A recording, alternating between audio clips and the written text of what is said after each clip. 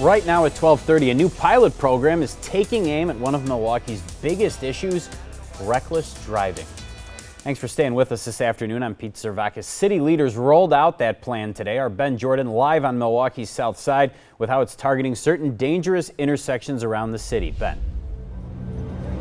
Pete, that pilot program is being called Take It Easy Milwaukee. They already have their branding in place with these yellow buttons. They're going to have signage all across the city with this message on it over the next 3 months. Meanwhile, MPD will address Milwaukee's reckless driving problem by focusing on 4 intersections that are notorious for the problem, like this one right here.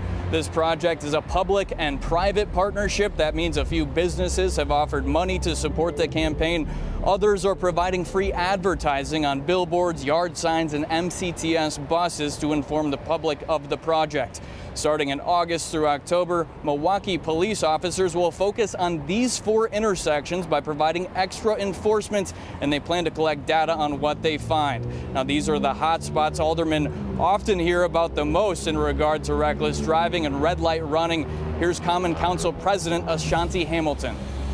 We really want to give you the visual that there's no section of the city that's not impacted by reckless driving. It's every section of the city. And Chief Morales was also here today. He talked a little bit about this program and the enforcement side of it. He didn't share specifics on how many extra law enforcement officers will be focusing on these intersections, but he says the data will show for itself after October. Reporting live on the south side, Ben Jordan, today's TMJ4.